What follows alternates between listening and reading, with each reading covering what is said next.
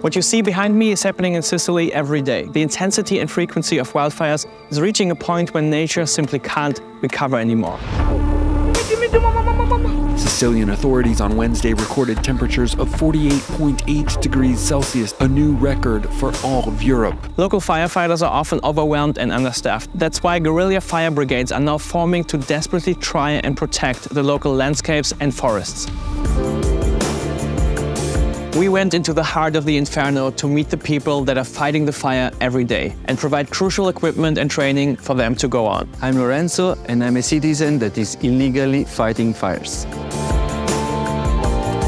It's incredible to see what the communities can do, and when you get together, how much power you actually have in your hands. We are Planet Wild. Welcome to Mission 6. This is La Muarda, a beautiful mountain range overlooking the Mediterranean Sea and connecting the villages of Altofonte and Piana degli Albanesi in northern Sicily. Its forest cover is home to wildcats, crested porcupines, Italian hares and a plethora of migratory birds using Sicily as the last stop on their route to Africa. Or rather, this is what La Muarda used to look like. Because in 2020, a fire broke out that completely burned down the forest. Non eravamo preparati per niente perché non ci aspettavamo un incendio del genere. Non avevamo neanche l'idea che ci potesse succedere una cosa del genere.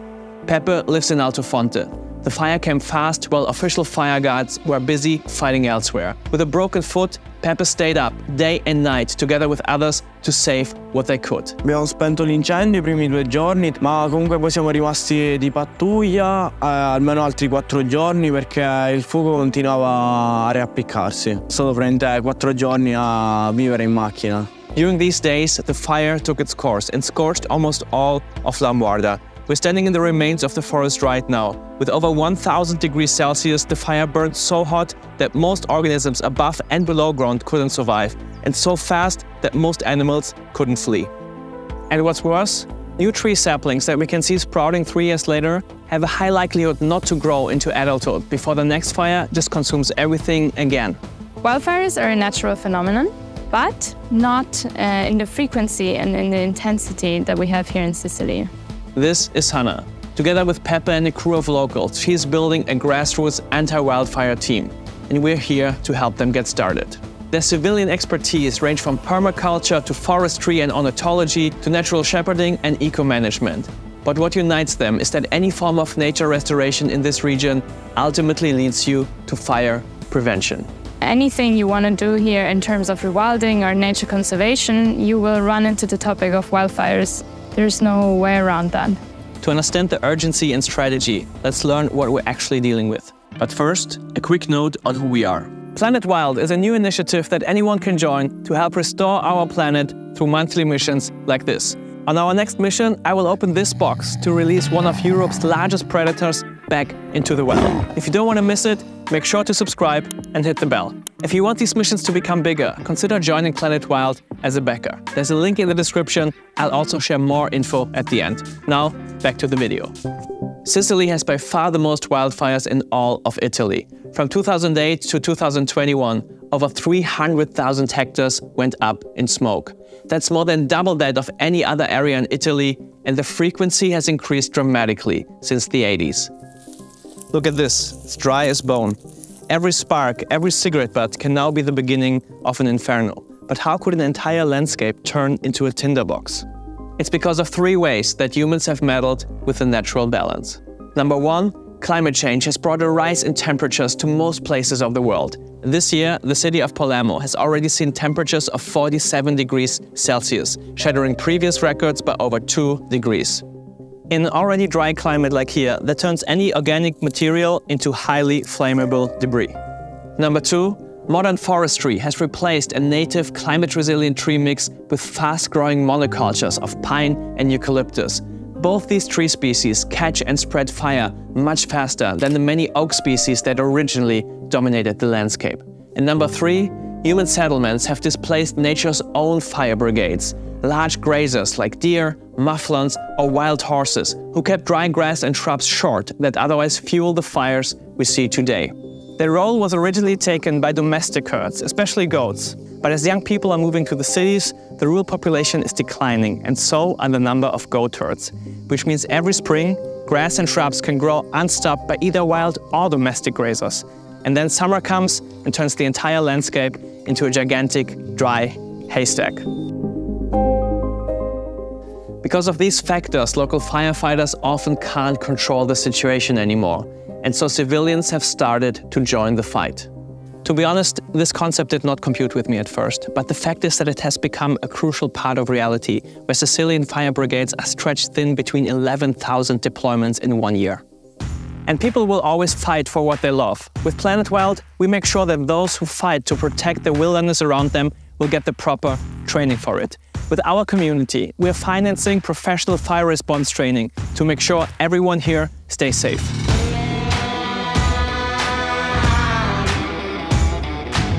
Hi, I'm Lorenzo, and I'm a citizen that is illegally fighting fires. It's really a declaration of I'm making a crime, actually, what I'm saying.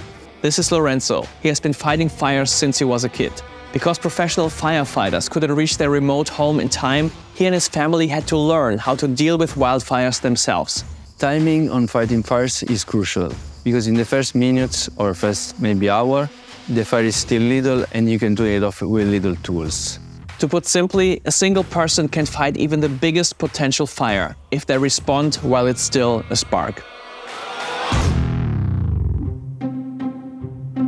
We started just trying what we could at the moment of a fire. Then we started to buy some tools because the problem was repeating and repeating. And then our neighbors came to help us, or we went to help them during a fire. And then another neighbor came with another truck, and it became like a little firefighter team. This effort turned into the formation of MAI, Movimento Antincendio Ibleo, the first guerrilla firefighting group in Sicily. Today, Lorenzo shares what he has learned at the front lines of over 100 wildfires. You have to understand where to approach the fire, from where you have to escape, how many people you need, for maybe how many hours you're gonna be there. Now, none of that is official exactly. This is all super grassroots.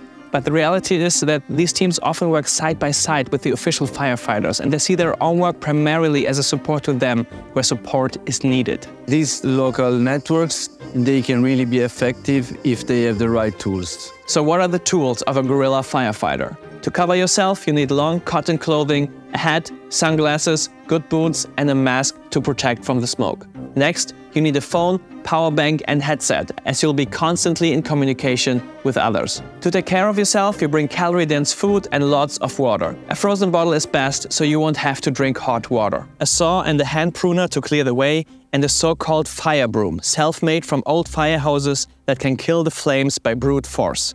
But that technique is extremely physically demanding. Thankfully, there's even better tools available.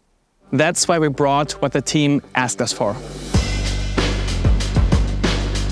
Water pump backpacks, fireproof footwear, and a mobile fire stop unit. The gear is built specifically for this terrain and use case. It's robust and simple to handle.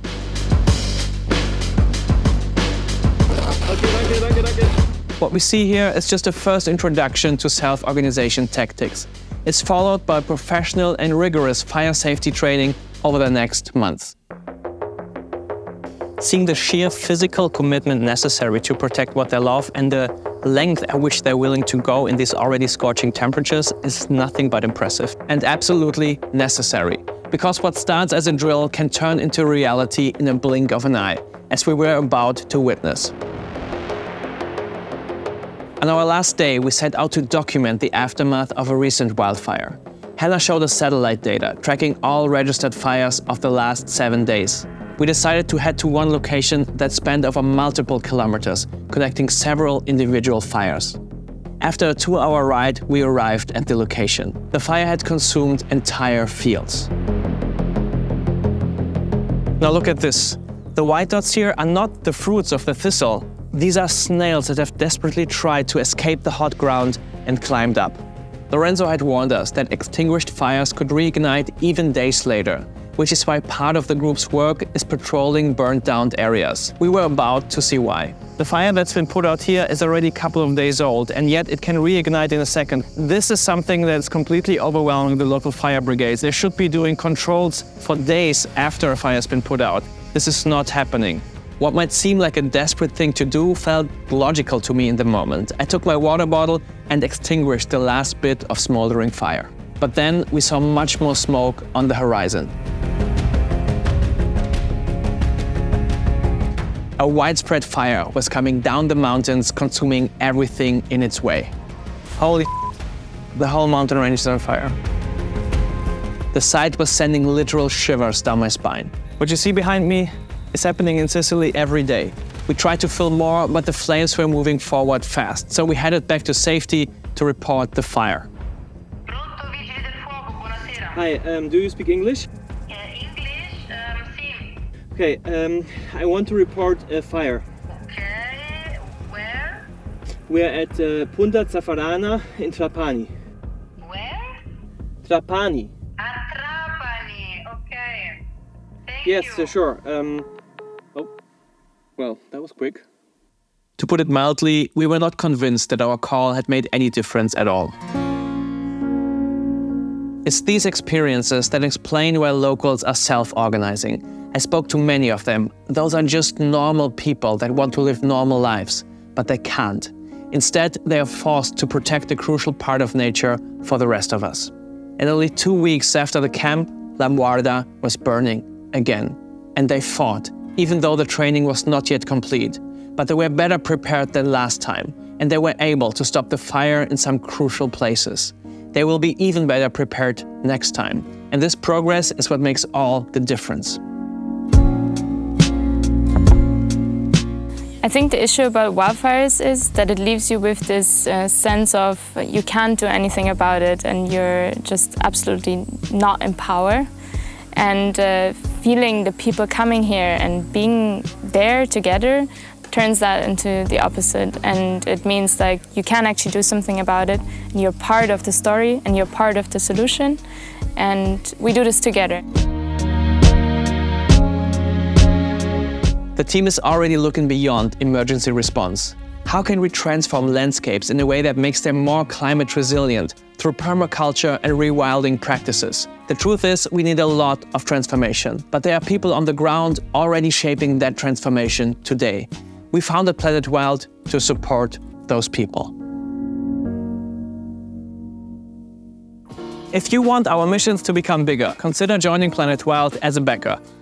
Every member can vote on how we spend the money, connect with me and others on our Discord, and see their impact in the Planet Wild app. Sign up now with the link in the description. The more our community grows, the bigger our missions will get. If you want to continue watching, check out our previous missions right here, where we brought back life to a poisoned river and helped save Europe's cutest bird from extinction.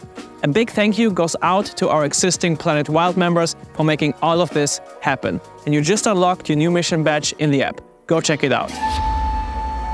See you all again next month. Over and out.